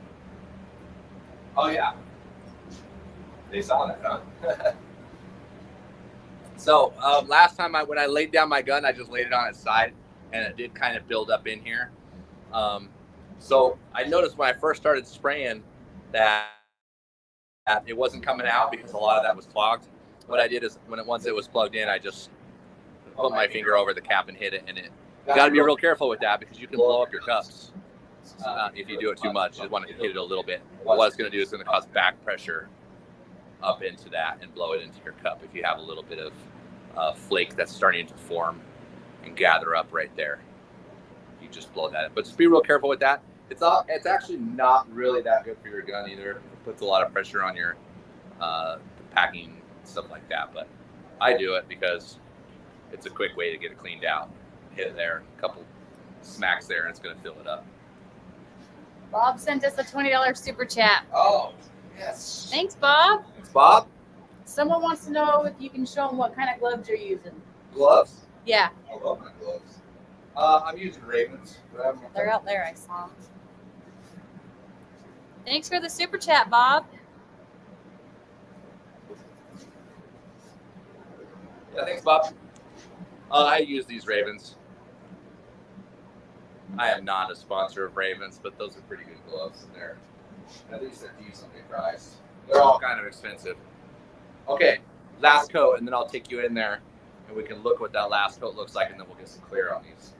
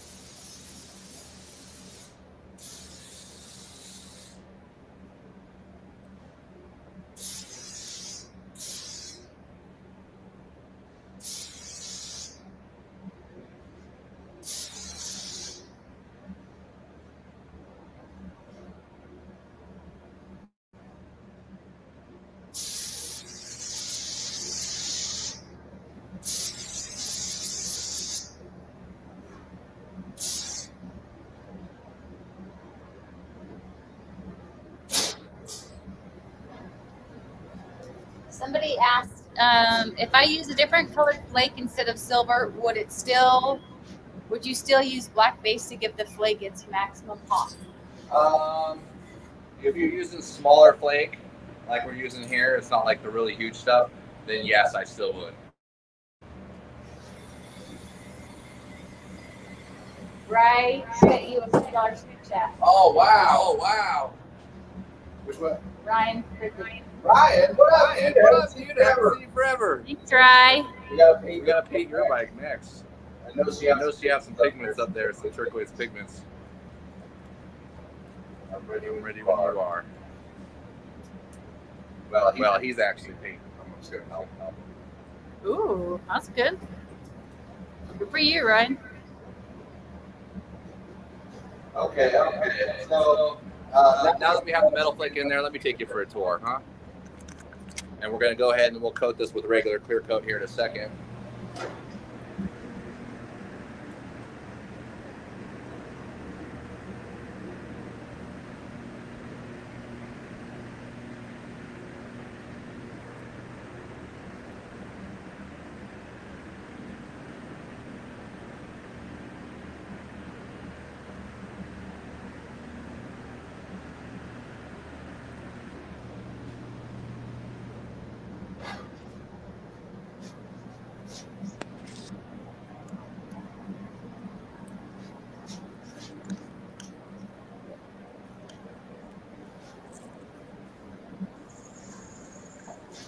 Somebody asked a question on fiberglass fairing. Is an adhesion promoter necessary over the gel coat? I would still do it. Yes.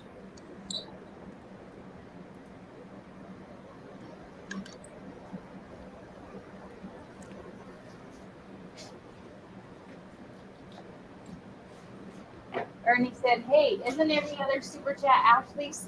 Hey, Ernie, thanks for having my back.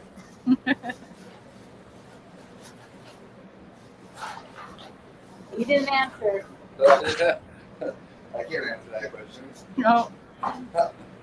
Put me on the spot. All right. So we got another lid here. We need another cup. Here, so we're gonna put another cup in.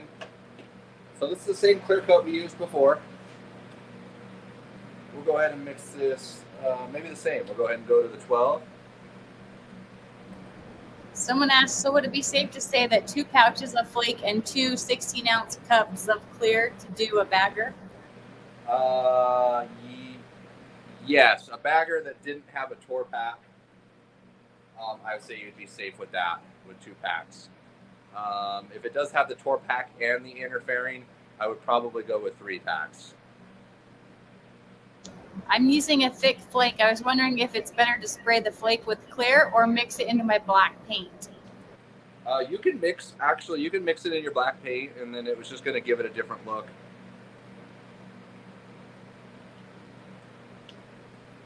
Okay, once again, I just put in the part B. So this is what's going to cause the, this part B is what's going to cause this to chemically harden. Clear coat is made to chemically harden with a part A and part B, so that way it can withstand UVs, it can withstand fuel, and other things that make it more durable, because the fact that it's a 2-part, it's chemically hardening. What size cups are those? The 20 or the 10? Or 10? These are the 20.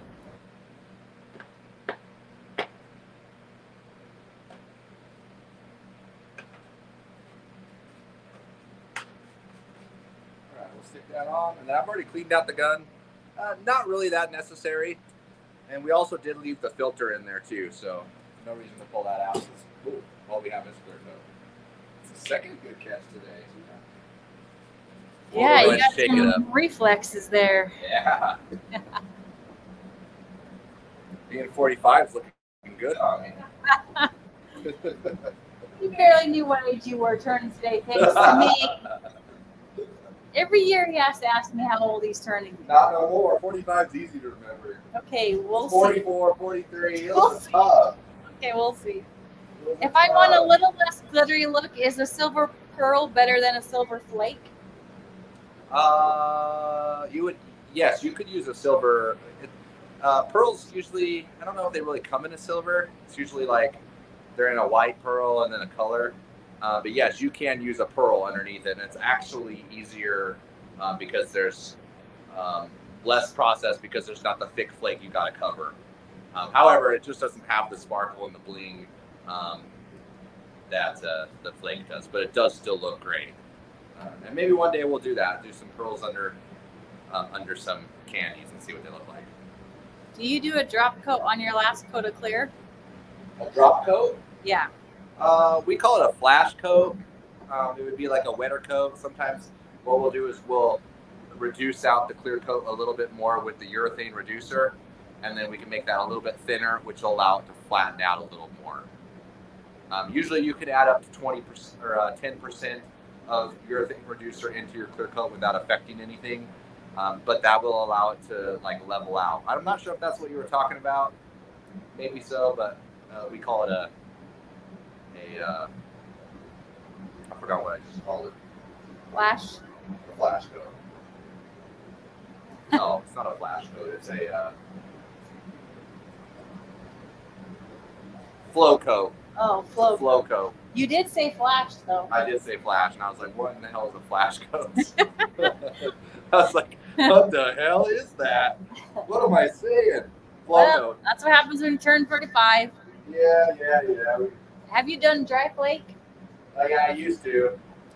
It's just like I said, you're wetting the surface we clear coat, and then you're blowing it on, and what it's doing is landing on wet clear coat, and it's making a lot of texture. What do you use to clean out your gun? Lacquer thinner. Oh, right now I'm using this cool little gun cleaner can. What speed reducer? Medium reducer on everything. I prefer medium across the board. I feel like it's a good medium. Okay. Let's get some clear coat on these. Once again, you still need to follow the flash times. You don't want to wait too long, because if the clear sets up for too long and you go ahead and hammer down more clear coat on top of it, you could have a reaction, because your clear is already too dry and too set up in order to accept the solvents that we're spraying on top. We can go in a little bit more depth if you guys want to about that and what causes that, but you just need to make sure you're still following the directions of whatever it says on the clear coat. So we wouldn't want to wait longer than probably a half an hour in between coats, because we could have a reaction if we wait too long.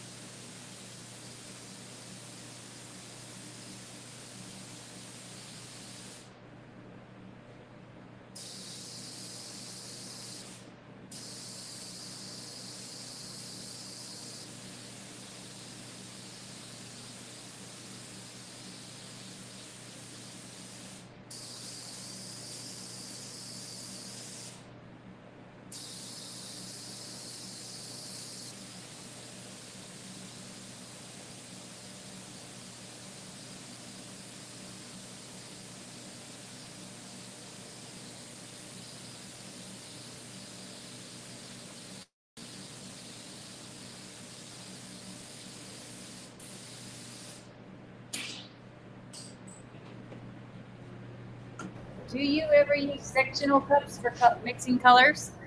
What did you sectional? Sectional? Yeah, I guess I don't know what that is.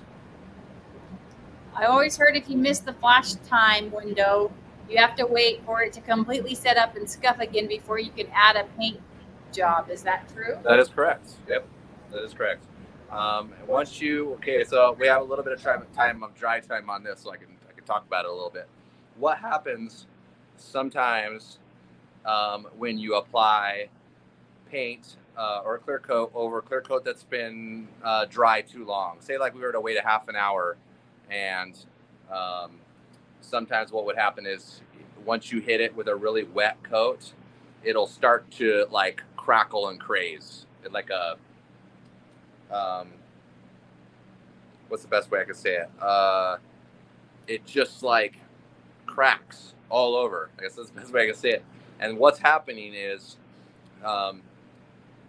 if you're laying on thick coats of clear coat and you're allowing it to dry for too long, what's happening is the clear coat's laying on top of the part. So here's the metal, here's the base coat, here's the clear coat on the top. Now, if the clear coat is thick, and what happens is it starts to create a little bit of a shell. The top is drying faster than the bottom because that's exposed to the air. So what's happening is that's creating a hard shell, because that's what it's supposed to do. Once that is set up to the point where it can't re-melt back into the next coat because it's already too hard, what's happening is that next wet coat is laying on top, and the solvents in there are sitting on top of that shell. And if that shell can't quite hold those solvents back, what happens is it melts through and it re-wets the clear coat underneath because it's not as dry. And what happens is, imagine like water underneath a road, you know, so you're re-wetting a hard surface that's up here, and this is like an earthquake. Like, this can't handle all of the commotion that's happening underneath here because all of this paint is now wet. That's not supposed to be that wet. So it's moving around. That's moving around, and this is like, boom, cracks, because it just can't move with the rest of it because it has too hard of a shell on top of it. That's that, and you're just allowing. So word to the wise that I can tell you about this is, if you do happen to wait too long, maybe you got caught up on the phone or something like that, and you're like, oh, I don't know what to do. I think I still might make it within this window. You know, what you want to do is make sure that you're building that up with light coats. That way that solvent doesn't have too long of a chance to be able to penetrate through that shell and re-wet that. You'd want to layer a bunch of maybe 3 light tack coats on the top, so that way you got more of a barrier to wear the wet coat, because you need to put wet coats when it comes to clear coat. Your last coats need to be wet. It's not like base coat where you can just do dry coats all the way through until it's covered. Clear coat needs to be wet to be able to smooth out, to be able to look good, to be able to gloss out. Base coats aren't like that. So just keep in mind that if you do wait a little bit too long, a bunch of tack coats would be able to help give that a better layer, so those wet layers can lay on the top. So yeah, hopefully that helps. That was a lot of words. So basically they'll shrink at different rates. Gotcha. Yeah, they'll shrink at different rates. There you go. How do you know when to replace the green filter on your gun? You really don't know if it starts to crack or anything like that. But yeah, usually these will last for 3 to 4 weeks if you're a heavy painter, 3 to 4 months if you're just painting like as a hobby. It all depends on how clean is your air that's going to it, you know? Mine's not that clean.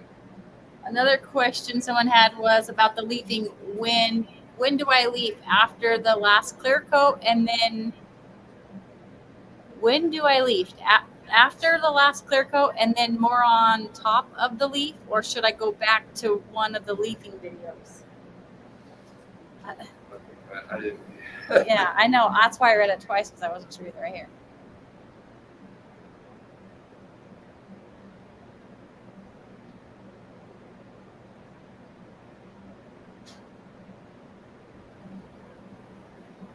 So whenever you apply your leaf to, it needs to be a smooth surface. So say like we're to apply a leaf to this afterwards. When we sand that clear coat down, we just need to make sure that that's a smooth surface for that leaf to lay on, especially if we plan on spinning it, because it needs to lay on a smooth surface in order to look good. Unless it's variegated, stuff like that, you can get away with a little bit of texture. Same air pressure for your top coats of clear? Yeah, same pressure. Yep. I actually turned it down just a little bit. Air pressure, a lot of times in these mid coats, they really don't matter. I would prefer to actually turn my air pressure down a little bit. It's going to create more orange peel, but you're going to be more efficient. You're going to get more paint on the part by going with a lower pressure, less overspray. And you really don't care too much about orange peel, because really the whole thing is orange peel because it has flake on it. So really our goal now is to get more clear coat on it evenly, so we can get rid of the texture once we sand it. We need to make sure we get enough clear on there that we're not burning through into that silver metal flake. But if that is the case, you would scuff it down with like the red scuff pad, and then you're going to put it back into clear coat just like we're doing here. So if you've got it in flake and you're sanding it and it's still too textured, scuff it down, clean it up, put it back in the booth, and give it another 3 coats of clear coat. Let that dry, and then you're going to be smooth enough to where You can sand it, and then you're ready to go with the graphics. You ever thought about adding colored leaf? Yeah, I do. I did have some samples of colored leaf. I just wasn't real like happy about it, how they looked. I don't know. I may revisit that idea in the future. But for now, you can clear candy it. Yeah, you can candy the leaf. Yep. In fact, if you don't let me forget, I do have a finished tank that I want to show you guys that does have that candied leaf on it. And maybe I'll show you that here in a second, because we are getting towards the end here. I'm going to put another coat on this, so hang on real tight.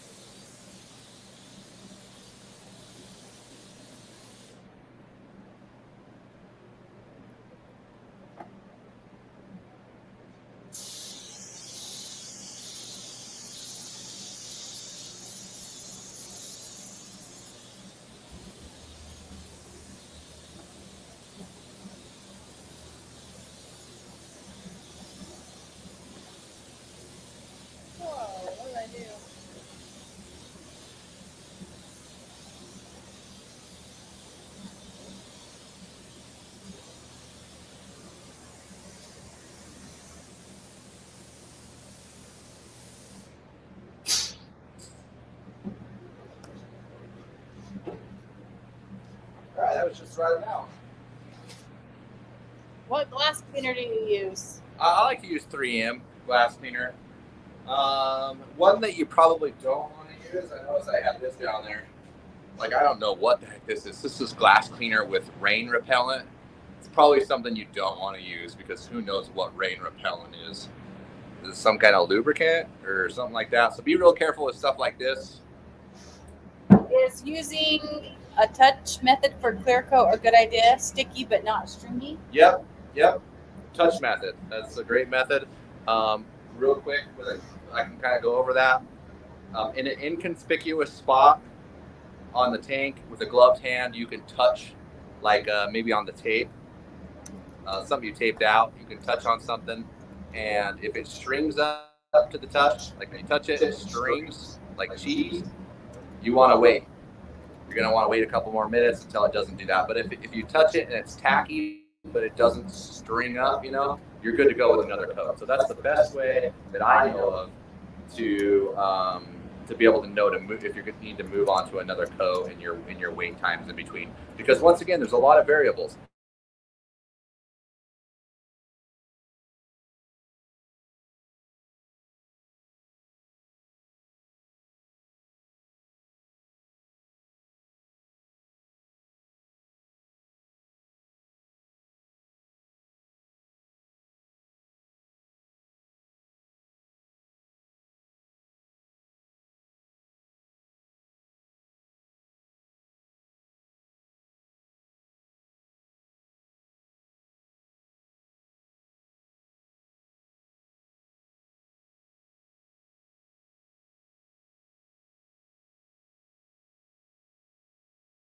longer than 2 hours. Whoa, you were there. Oh, we're back. We're back. We're back.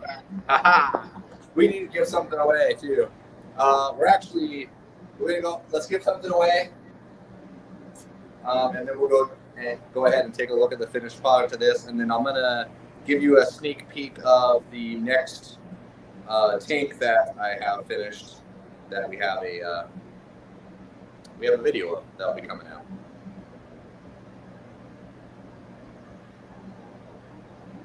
So you want to hit that? We'll go take a look at these. You want to hit that button there, babe?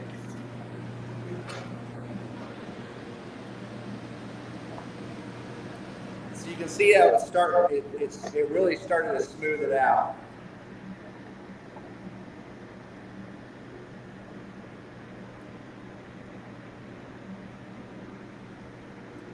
Ah, John Morris.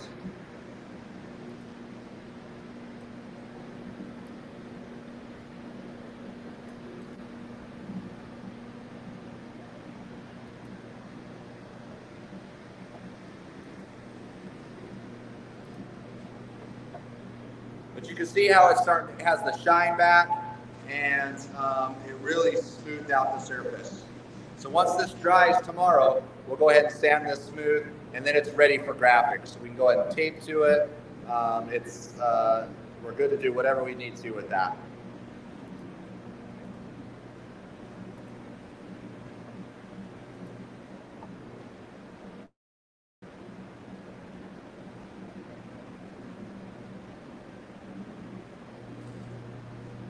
All right, I'm just going to go ahead and show you.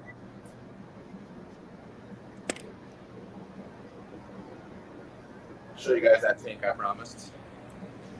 We still have one more thing to give away. And we'll give that last thing away before we leave. That way we keep them on the line. I'll go ahead and shut this booth off too.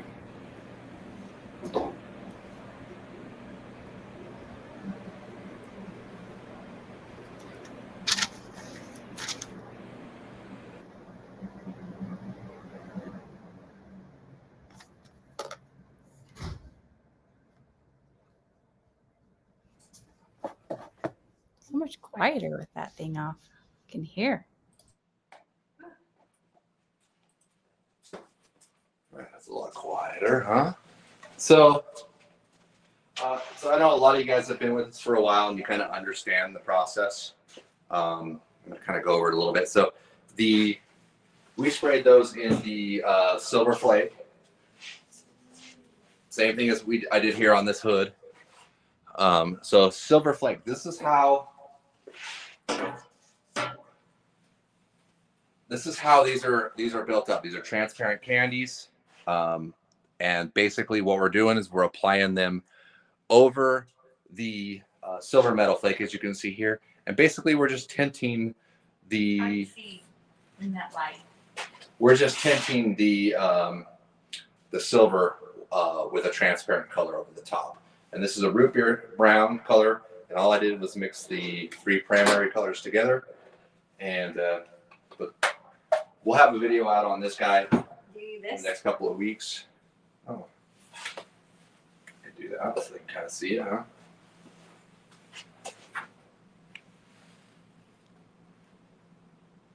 And I did mention that. So there is the leafing right there. This is copper leaf with a candy brown that's a little bit more on the orange side, sprayed over the top.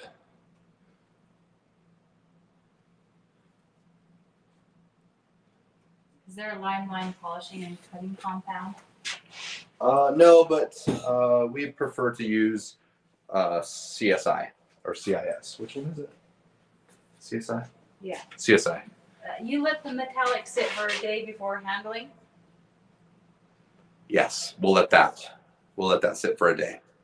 And then we'll go ahead, and once it's dry after a day, it depends on the temperatures. Really, it could be 12 hours if it's 80 degrees.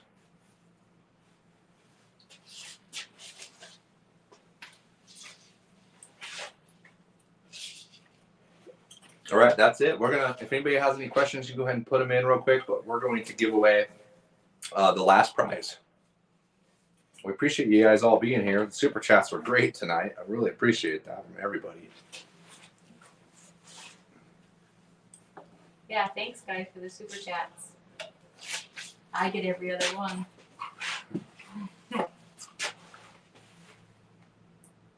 Okay, here we go. Okay, let's do it.